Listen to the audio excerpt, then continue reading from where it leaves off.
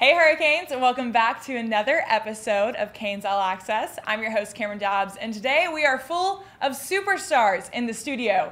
We got a couple of Hollywoods in studio with us today from women's basketball and baseball. But kicking us off first, we have the incredible Blake here in studio. Blake, how are you? Good, good. Thanks for having me on here. Of course. Thanks for hopping on. Busy schedule, fall ball, finals coming up, but you made some time, so we're going to get right to it. You ready? Let's do it. All right, let's do it. So, you have a nickname. Yeah.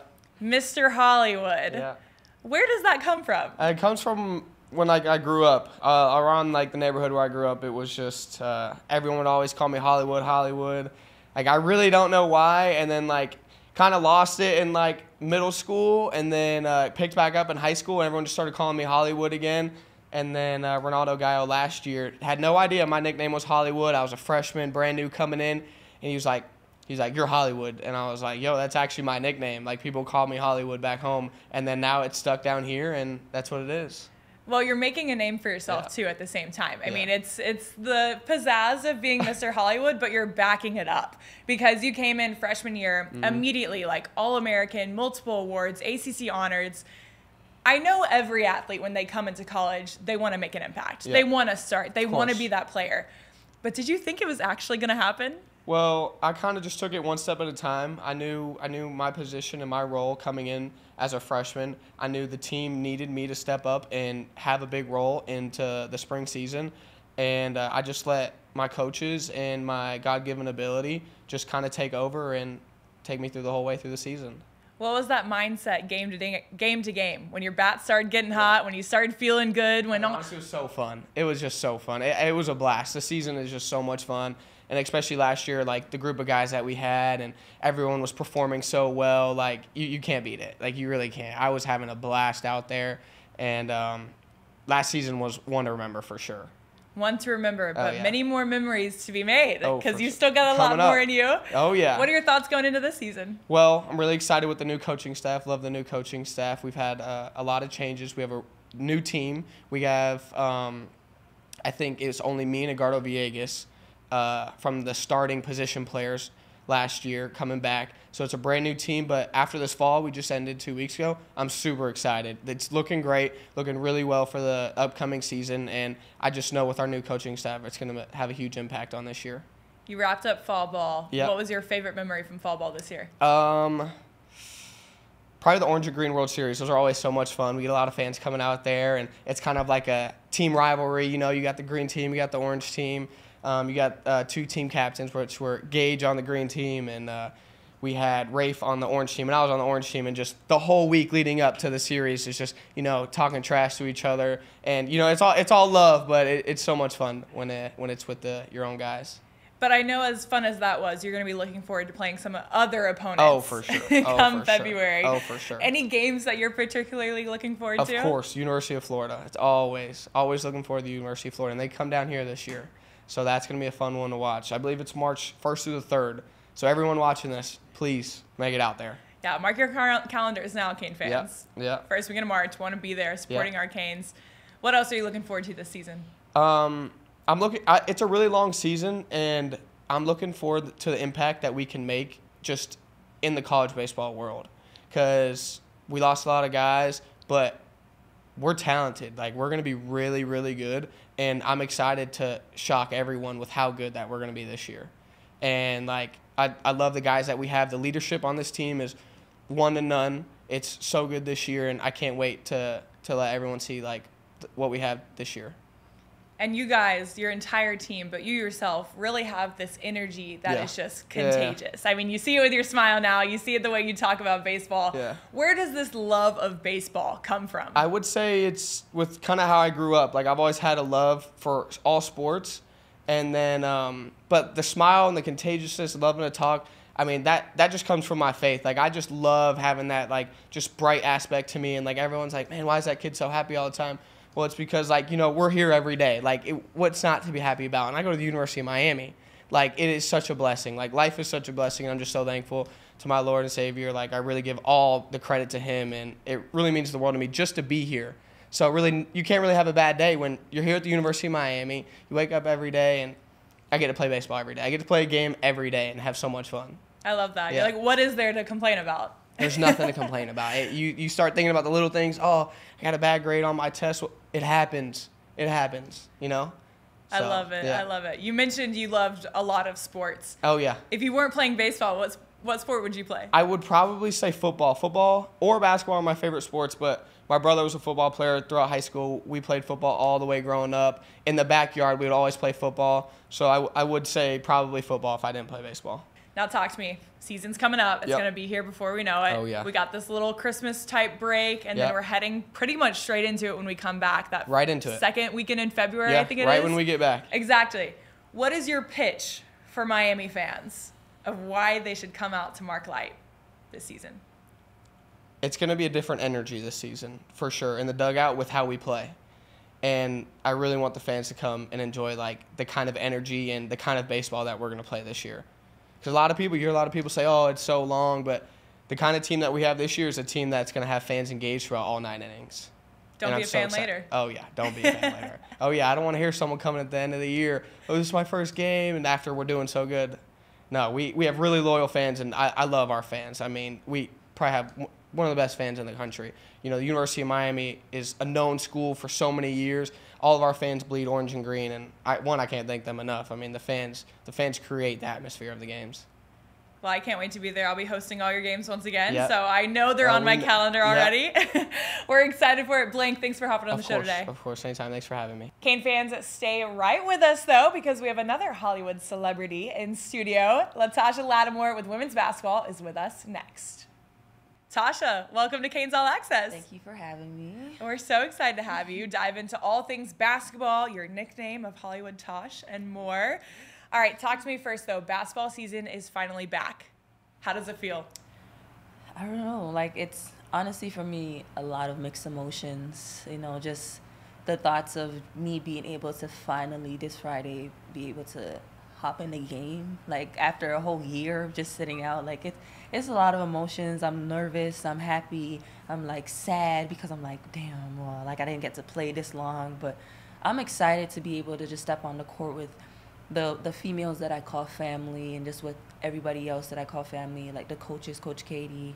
And honestly, I'm ready for whatever comes my way. Like, I've been through too much to know that whatever comes my way after my next step, being able to play, I'm ready for it. So I'm Tasha, excited. you're pulling heartstrings I'm from the first excited. question. I'm excited. Like, I don't know. Like, it's a lot of people ask me, are you more happy than like that it's all over? But for me, I would say it's not over.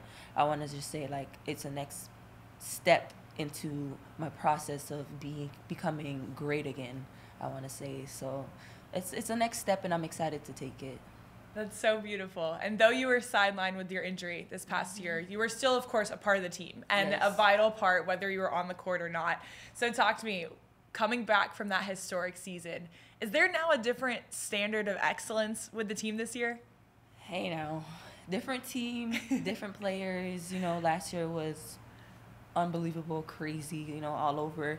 But this year I want to say that we have obviously different pieces that can do different things, that bring a lot of talent to the table. And with just what we had last year, I want to say we are using that as, I want to say, a step or just motivation to, yeah, we did that last year, just meaning that with the pieces that we have this year, meaning everybody can do whatever it is, shoot the ball, play defense, we are going to get as far as we can with the confidence that we have from last year with these different pieces. And I'm excited. I'm really excited. I'm really excited too. It's can't already been stop a saying it. I'm it's excited, already like- been a fun season, and No, I know for real, yeah. there's so much more to come out of it. But you guys had a fun start to this season We too, did. with the unveiling of the banner from last year. And there is this really special photo. I'll show it to you, and you can hold it while you talk about it. But Miami Hurricanes posted this photo of you, and it shows so much, I don't know, pride, joy, emotion. Talk to does. you. What does this photo mean to you? I honestly, just being there in the moment, standing there and seeing that we're being praised for our accomplishments and the goals that we have been through, had made, the history we made. This picture for me, I would say, oh yeah, I'm coming for the next one. Like, we're getting the next banner. It doesn't matter how far we make it or how far or whatever, what banner it's going to be, we're going to get a next one. And I'm going to be a part of that success, meaning I can finally play. I can finally do what I do on the court and bring my specialties to my team, which is really great right now. And with me adding a next piece, which would be me not being able to, you know what I'm saying? We're going to get there. And it's in my head. We're going to get there. This picture right here, for me, is, wow, we did that and we're going to do it again. Like, we're doing it again. There's no other words. We're going to do it again. You're giving me chills over here. We're doing it again. No matter if it takes us blood, sweat, and tears, we're going to get there. And honestly, right now, our team, although it's a new team, we've had the summer to, like, get close and try to find our communication, our chemistry, but we're getting better day by day. And what Coach Katie usually says to us is 1% better every day, but what is the 1% that you're doing? Mm-hmm. We're 1% getting better at our communication. We're 1% getting better at how we communicate with each other on the court and off the court, and 1% better and 1% more that we're going to get every day to this goal, which we're going to accomplish it. And I know that, and it's in my heart that we are. I mean, if our listeners don't feel like they could run through a brick wall right now, I don't know. I don't know what else to say. We are ready. Like, we're ready for whatever comes our way. Honestly, what we want to call it, we're underdogs. As in, we don't need the hype. We don't need all the excitement and all the extra stuff. We would love the love, you know what I'm saying? Like, it's we love the love, but we don't need any excitement or extra stuff. Like, we're good as underdogs, and we're gonna show everybody that the underdogs will find our way to the light, and everybody will see the success, and you know, the pieces and the extra hard work that we're doing, it's gonna come to light. So we're good. I love it. I'll take the phone back from you so you don't have to hold on to it. Good. But Tosh, this season you said you step back on the court this week, and I know that's gonna be an insane moment. You mentioned already. You talked about the emotions of that, but outside of just being able to finally play again, what are you most excited for this season? Outside of being able to play again, I would want to say just being around my team more. You know, last year I wasn't really able to travel to places, although, like, I could have went, but it was for me a choice where I had to almost stay back and make sure that my rehab was getting done, my knee was being taken care of. And I would say I'm really excited to just be able to just be around my team. Like, loses, wins, it doesn't matter what it is. Like, just outside the love that I'm getting back. And yeah, I'm like, honestly, I'm excited to travel around the world with my team and just win.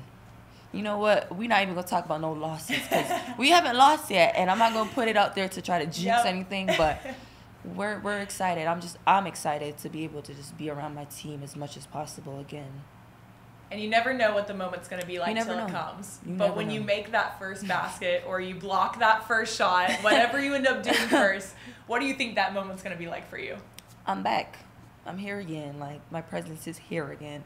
I'm going to make sure everybody knows that I'm here. If I get a block, a foul, a point, I am going to scream like, yeah, I'm here again. So I'm excited for that part. You know, I'm not going to be too high. What did I say? Coach Katie told me this yesterday. She had asked me if I was ready to play again. I said, yeah, I'm excited. She said, don't be too high and don't be too low. And that to me is just be humble and be ready for whenever your moment is called on, which I'm humble now. You know what I'm saying? I feel like I had a little big head before. I had a big head before, but I'm a humble person, and I'm gonna take those words as just be ready for when your time comes, which is gonna be Friday. So I'm ready. And you certainly know how to step up into the spotlight, though. And you, in fact, even have a nickname of Hollywood Tosh. It is so much so. The only Hollywood. The only Hollywood. Blake, she's coming for you, so watch out. But Hollywood Tosh, where does this nickname come from? You know, I never ever told anybody the story, really, other than when I had one interview, which was like probably 3-4 years ago. The Hollywood name comes from just me being Hollywood. I feel like I'm not a person. Hollywood means like they're Hollywood to the point where like they don't talk to nobody or just like extra. But me, my Hollywood is just the fashion that I love, the clothes that I like to put on, me being out there, outgoing with everybody around me, just showing love. Like that's what I call Hollywood. And honestly, one time I had a conversation with somebody and they were just like, "Why are you being so Hollywood?" And I'm just like, "What do you mean I'm being Hollywood?" Just like, "You're being Hollywood. Why can't you answer my message?" And I'm like, okay. See, I took that name and I'm just like, okay, cool. I think the name Hollywood kind of fits me. So I'm going to take that name and create my own Hollywood, which would be just me being outgoing, my fashion, my attitude that's not bad but really good towards people. And yeah, like that's just Hollywood for me, and I'm Hollywood. So not only rebranding yourself as Hollywood, but rebranding the word Hollywood. The word Hollywood for me, yeah. And I'm going to visit Hollywood one day. I need to take that picture in front of the little Hollywood sign just so I can make it official. Yes. Because right now I'm like verified, but I need to be, officially verified. So I'm gonna take the trip one day. Gotta get the collab. Yep. I'm gonna take that trip one day, though. It's there coming. You go. I love it. Well, Hollywood Tosh, we know you're a star off the court, and we can't wait to see you be a star on the court once again this week. Thank you so much. Of course. Thanks for hopping on the show and sharing a little of your story. Thank you for having me. All right, Cane fans, you better watch Hollywood Tosh and all of her wonderful teammates on Cane's basketball court this season. They're already undefeated. They're already killing the game. Yeah. So you don't want to miss anything more. But thanks for hopping on and watching our show today. This has been a star-studded episode in the studio. A couple more episodes left of the season, so stick around for more. As always, this is Canes All Access. I'm your host, Cameron Dobbs. Stay tuned for more, and go Canes.